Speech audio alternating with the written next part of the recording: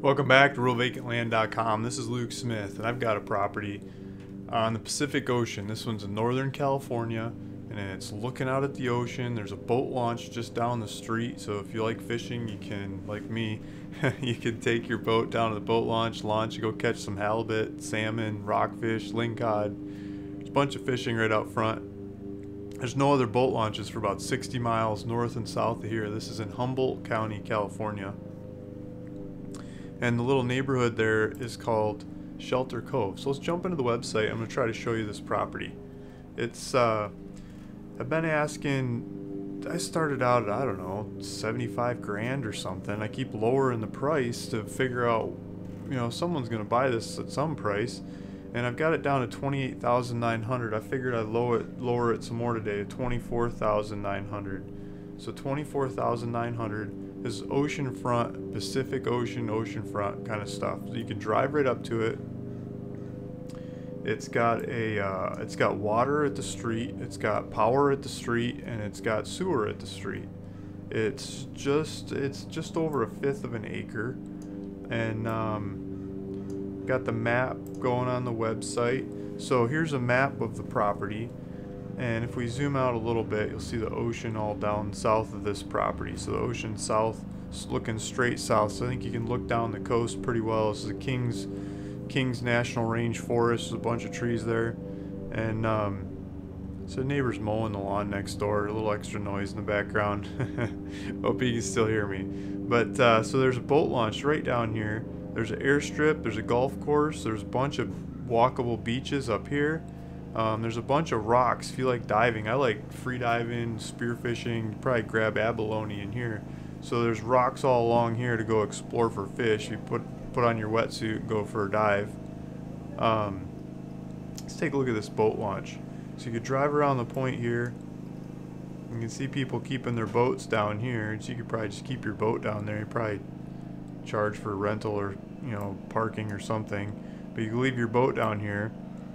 And then I hear they have a tractor, and they hook up with a tractor, and they drag your boat over, and they put it in the water, and there's no dock there, so you get in the boat, they put it in the water, you launch, you take off, you go fishing, you come back, you call them on the phone, they bring the tractor over with your trailer, and you trailer back up, and then they go park the boat for you. So that's how the launch happens here. They've got a good set of rocks they stuck out in the water help break the waves.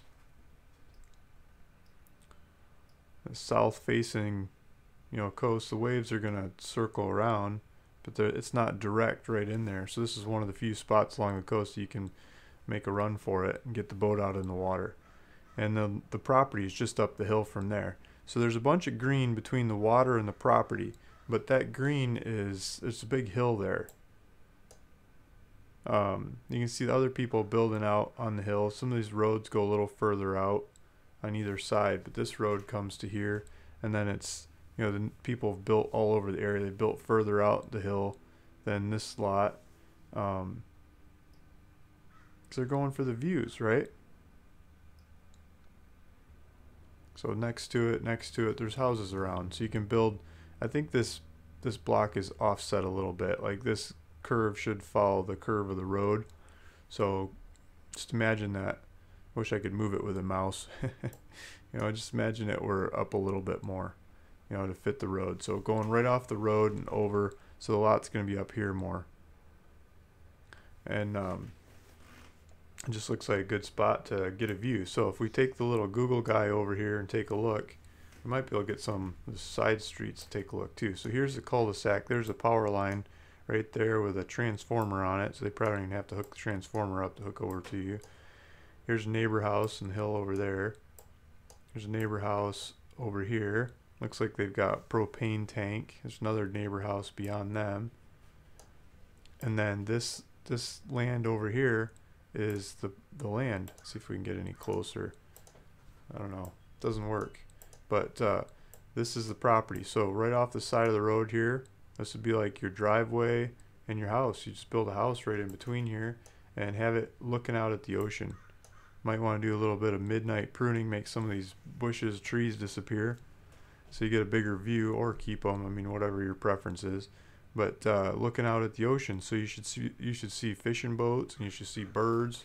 Maybe you see pelicans flying by, cruising by here when the wind's blowing. You know how they just float on the airwaves. And seagulls too. You probably hear seagulls. You probably have seagulls like picking your trash if you don't. You know, you're that close to the ocean. You're just gonna have the ocean breeze, the ocean smell, the ocean feel, the ocean temperature, and the ocean animals. So let's back out of here. I think I saw when I was starting to zoom in, the Google guy comes over here too, huh? Yeah, let's see if we can see off of this. So this would be the next street up. People got their boats in the driveway. Is that the end of the street, or what am I doing here? Yeah, so I think I think that was the other neighbor's house. The land's going to be in between here. Let's see if we can get a better view somewhere. Geez, that just skipped a long ways, huh? Now there's another house in the way. They building a pizza oven? Yeah, so here's the red house we were looking at from the previous street. There's the red house. We'll see if we can drive this way. There's the blue house we were looking at from the other street as well. See if we can get a good view in there.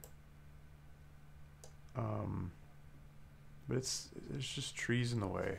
It's going to be on the hill over here between these houses looking out at the ocean. There's no good view from over here, I guess. I just want a little peek hole. That might work. So here's some of the trees. Here's some of the hill. You can see how it starts more gradual and then it drops off later on. So this more gradual area over here would be where you build the house. Look at these people built on the hill. They just put a deck out front. The deck looks out at the ocean. They got a driveway that comes up to the back of the house. I mean, that's one way you could do it over here on your lot. That might be your power pole right there. And that put the lot right in here. So you put the house right over there. We'll see if we can get a better view from somewhere else. I mean, you can't really see through there so well, and then there's a bunch of trees in the way. So let's maybe back out of here, see where else we got. Because I was just, where'd the red house go? Is that the red house? I think that's the red house. We were just looking over here back and seeing this house, and then we were kind of, maybe we should go back and look down their driveway, because that's basically looking, I think you look into a tree and that looks into the land. Maybe we could look from up here. See if that works. I don't know what I'm looking at. So the property's back in there. Let's see if we can see it from above. No, it doesn't really work. Looks like some power lines stretching back across the area. I don't think we're going to get the right angle. But so looking from over here doesn't really work. Maybe looking down their driveway, looking off of here, you can kind of see over that way. But the street view from up here shows you a lot of what it is. Some nice trees in there, and you just set the house in between those trees, maybe knock some out. Maybe we could even do the street view over here and look back, huh? That might work. Gonna make sure I'm going the right direction. Is that the ocean? Yeah. Okay, so this is further up the hill. This is Cove Point. It's the next street over. Let's see if we get a hole in the trees and we can look back towards the property. The easier thing to do would be to hit the GPS coordinates on my website and drive over there and take a look. This is going to be a lot of what your view looks like. I mean, look at that. You could just looking down the coast, Kings National Forest. I mean, look at these hills. Look at the trees. Look at that countryside. That is some beautiful stuff. So the property is just right back over here somewhere. There's the brown house. Which one is that? I think that's the other side of the... I think our property is going to be in between this hill and that hill. And you can see there's scattered houses along this hill looking out at the ocean. I'm not getting a good view from here either. There's a couple too many trees in the way. So if you like to play with a chainsaw, you can take a couple trees out here and there and open up your view. But so off the end of this street, it just kind of looks like it goes off the cliff. So it's not at the end of this street. This is the next street over.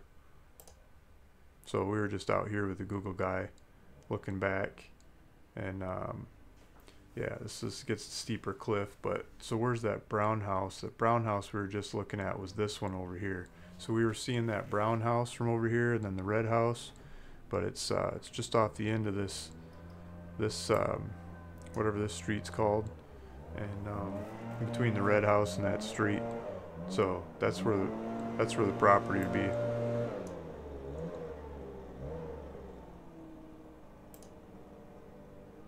Cove Street. Let's go back. But I think you're just gonna get big ocean views. Nice breeze off the ocean coming right into Cove Street, the end of Cove Street. I'm gonna lower the price to $24,900 because nobody bought it at $28,900. I'm gonna drop it to $24,900. Let's see if that does it. I'll change the checkouts. I'll change the prices and things by the time you see this video. Looks like the taxes have been about $370 a year on this one. I mean, it is oceanfront, right? We've got pictures, local post office, the beach, different things in the area. This is big, wide open black sand beach that you can go hike on or walk on. It's just north of the property. Probably ride your bike over here. I'm sure you could just glide your bike down there, but then maybe you want to hitchhike it back up the hill or push it back up the hill or have an electric bike to get back up the hill.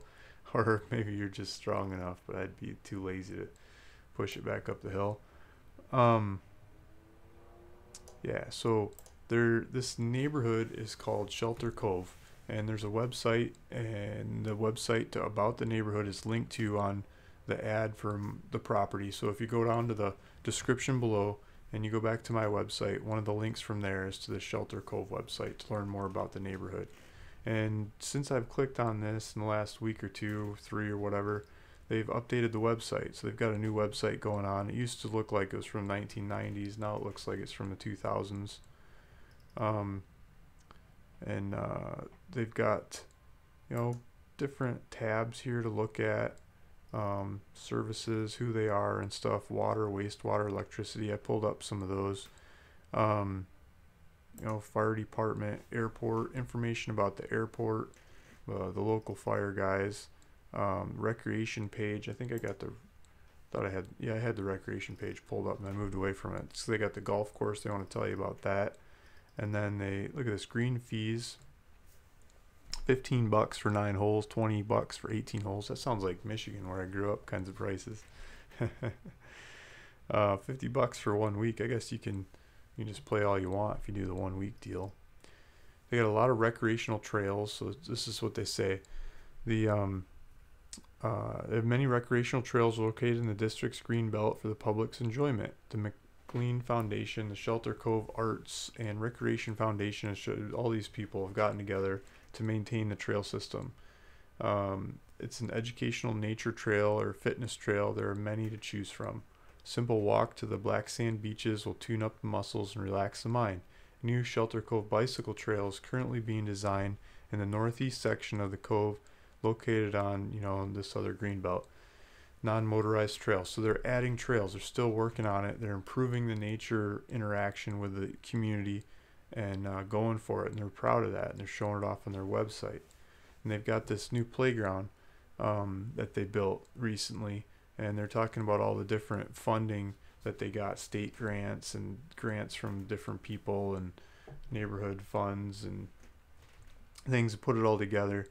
They're saying it's the most popular kids activities they have to offer in Shelter Cove is this playground. We have 2 main structures. One is designed for children under 5 years old. Looks like a ship, and the other is a fun jungle gym. There's also swings and bouncy, whimsy riders. And open during daylight hours. And then they have a community clubhouse. Shelter Cove Community Clubhouse contains abalone hall and kitchen, which is available for rent for private functions. Many public and private events are held throughout the year in this venue. It's an amazing asset to the community. Below are the rental rates and monthly calendar showing availability. I'm going to skip that part, but they've got this community center is what they're trying to say. I got an application pulled up on the screen to get your utilities hooked up, so you don't have to do much of anything. I mean, you go to the link in the bottom of this video, it'll take you to my website, and then it's got the link about the neighborhood, and on there it's got an application to hook up your utilities, and you put your name and you know what you want: water, sewer, electric. 'Cause this lot has all three of them: water, sewer, and electric. You don't have to build stuff, you just check the box and pay them. You say you're the owner, and you fill out the APN number. The APN number is on the listing of the property on my website. It's on there. Street address, billing address, you know, where you want them. Yeah, you know what a billing address is. You know, phone number, sign, and then what they charge is they charge, you know, some connection fees like $2,300 to hook up the water, but they also charge a capacity charge. They charge you like $9,000 capacity charge. So it sounds like a lot to hook up the water, but what they're doing is they're recapitalizing the infrastructure that they've built to supply you with water. And so instead of paying and waiting, it's already installed, and they're hoping for some money back as people hook up the utilities. So there's a capacity charge. They got capacity charges on the water, sewer, and electricity. Yeah, so you're buying, it's $9,000 each. So $9,000 capacity charges, and then $2,350 for water, $2,050 for sewer, and $2,550 for electricity. You put it all together with those capacity buy-ins and the installation fees, they're tabulating $33,950. And I think that's why properties in this area are cheap, because one, there's a lot of properties in this area. There's like 4,500 properties in the neighborhood, and I don't know, 1,000 or 1,500 or something of them have actually been developed, but nowhere near all of them. And it was set up in the 60s or early 70s or something. And so in those days they built lots of lots that all look kind of the same, and they flooded the market with them, and they offered them on, you know, crazy easy financing, cash, and everything else. And it took them 10, 15 years to sell them all or whatever, but they eventually sell them all. And part of that is they would make lots of infrastructure, lots of roads, power, water, sewer, like heavy infrastructure in the developments they did at that age. And now people do a lot more, you know, 5 lots, 10 lots, 50 lots, 100 lots. It's easier to put them on the market, and it's not a whole lot of the same thing flooding the market. And they can do them faster, but they're not as much infrastructure intensive like these old ones. And so the way they structured these old ones, they would ask you to chip in to help cover the infrastructure as you built on the lot, instead of setting it up and then saying, okay, you want to build, now you add the infrastructure. It's kind of like chicken or the egg kind of thing. They figure if you build it, they will come. And so they've built it, and now they want some of their money back, even though it's like, you know, 40, 50 years later. So that's what they're asking for. That's why it's like that, in my understanding, opinion. $33,950. You got utilities. That's cheaper than setting up a massive solar system to do it, and water delivery and water catchment and septic. And I think it's cheaper when it comes down to it than drilling for water and doing all your own utilities. I think it's cheaper to just pay these guys. It's already there, so they get away with it. They have a link on that same website to the weather, like the local weather station. I think it's at the little airport there. And the current temperature is 64 degrees. Humidity is 53%. That probably means the fog's rolling through, huh? No rain today. Yearly rain, 0.32 inches. Wow. Wind chill. Now it's 64 degrees. It just updated. Wind speeds like 5 miles an hour. Today's highs and lows: high 73 degrees, low 56 degrees. Between 7 and 9 in the morning, it fluctuated. It probably was sunny, and then the fog rolled in, huh? That's probably what happened. So that's the weather. That's what's going on up there. I really wanted to show you some 3D of this. Let's see if I can pull that up. There's GPS coordinates on here. I'm going to click that. It's going to open in the map. If you click on that in your phone, you can get driving directions to the property. I'm pulling it up in the computer, so it brings it up on here. So this lot, there's a hill, right? It's a big hill. So there's a shelf up here. This is the property up here, this flat spot next to the road. That's where you build the house, and then the hill drops down from there. But just like these other houses are built on the flatter stuff up before the hill drops down, you can hit the flatter stuff up there before the hill drops down. Maybe I should move this marker over here more, because it's not down here, it's over here. It's this stuff here is where you go build the house. Yeah, so that's where you'd be. And then if I turn this around, this is what your view would be looking like. This is what gets me so excited about this property. Not only does it have all kinds of utilities, you're looking at the ocean.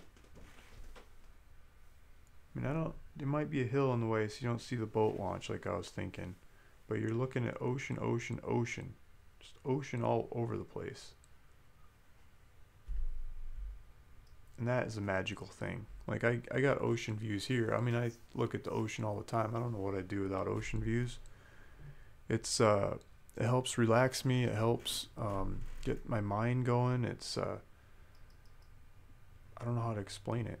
It's a powerful thing to be looking at a body of water, or to be around one, and the temperature stays more rational. It doesn't fly up and down like it can if you get away from a natural air conditioner like the ocean.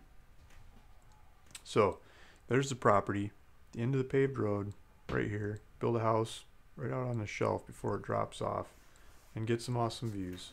I don't think you're gonna hike down this cliff to get to the ocean, but if you come down here and go around the corner, you can get to the boat launch here, you can get to the beach over here, and there's a little restaurant and some little hotel place you can keep your RV and stuff. Keep your boat down here in the parking lot. Don't have to park it up here like these people do, but you can, it looks like. And there you go, that's the property. I'm asking $24,900. I think it's the cheapest oceanfront property in California, maybe the cheapest one in California, Oregon, Washington. You know, it's the cheapest one I know of, and I look at a lot of land. So oceanfront, $24,900. Hopefully this is the right one for you. Thanks for listening. Thanks for watching. This is Luke Smith at RuralVacantLand.com.